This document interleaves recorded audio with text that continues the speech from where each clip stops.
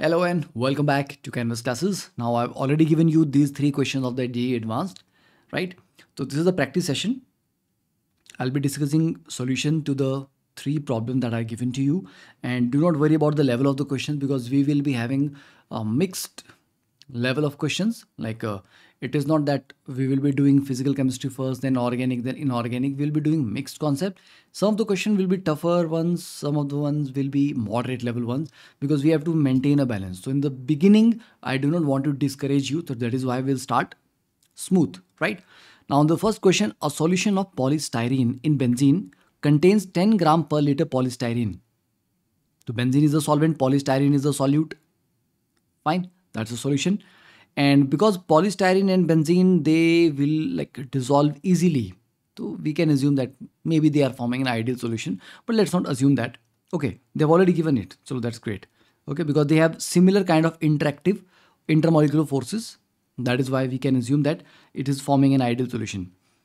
Now, the equilibrium height of the column of solution, density of which is given to you, in the osmometer corrected for the capillary rise is 11.6 centimeter at 25 degrees Celsius. What is exactly this information? Why is it given to you? To calculate osmotic pressure. Through the osmometer, we can calculate pi. How do we do that? We know that the formula of pi is equal to ICRT. And because there is no association or dissociation shown by the solute, this polystyrene is not undergoing any kind of association or dissociation. So I is basically 1. What is C? Concentration, number of mole upon volume. What is number of mole? Given weight upon molar weight.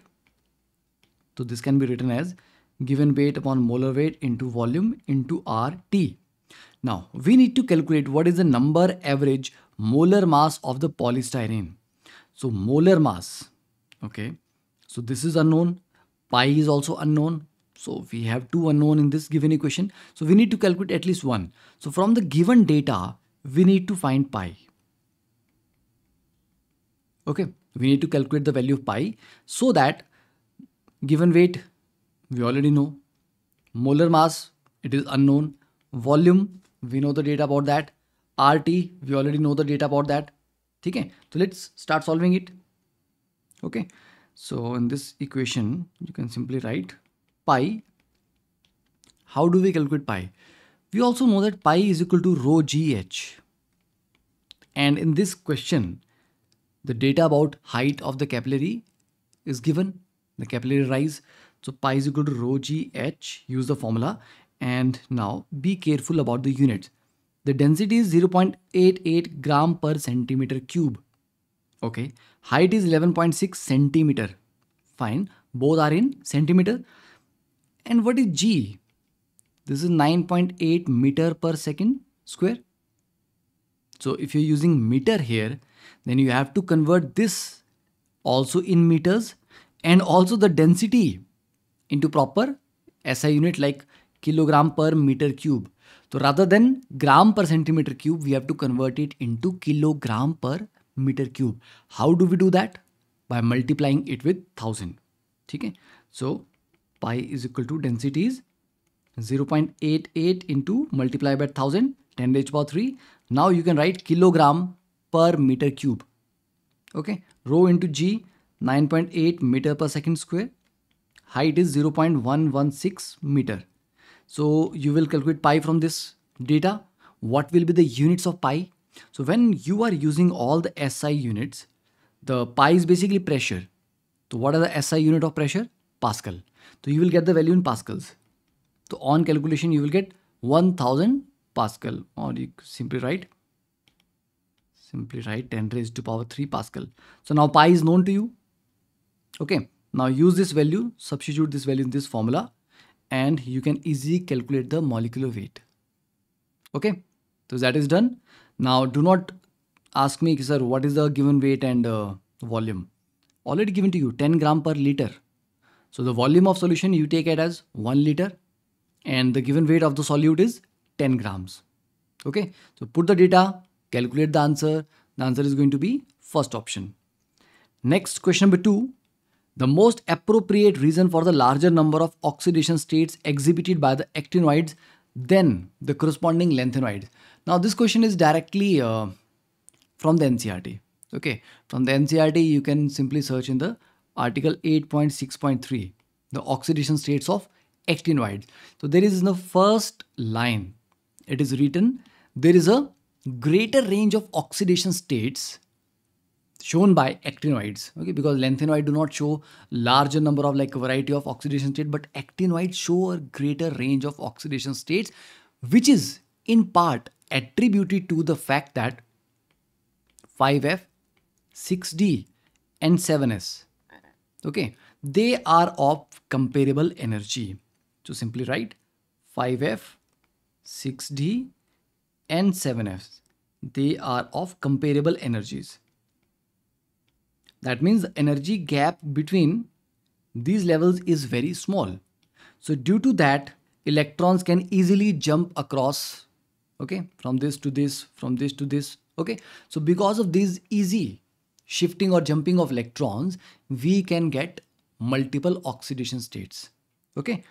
So more energy difference between 5F and 6D, no, that is wrong. Lesser energy difference between 5F and 6D orbitals than between 4F and 5D, yes, because this 4F and 5D, it is for lanthanoids.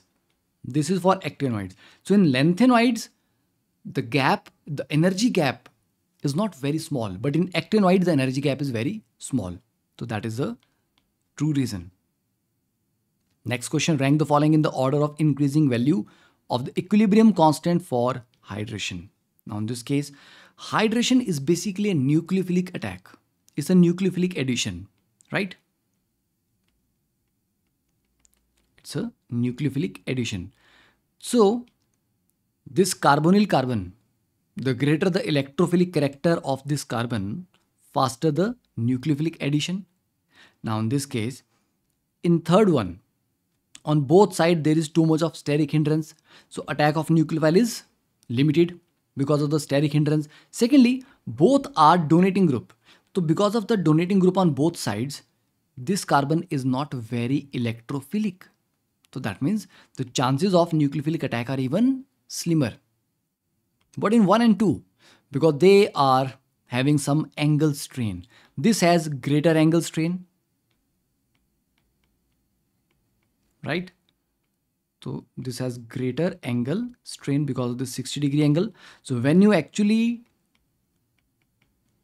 do a nucleophilic attack and complete the hydration, it is converted into this form.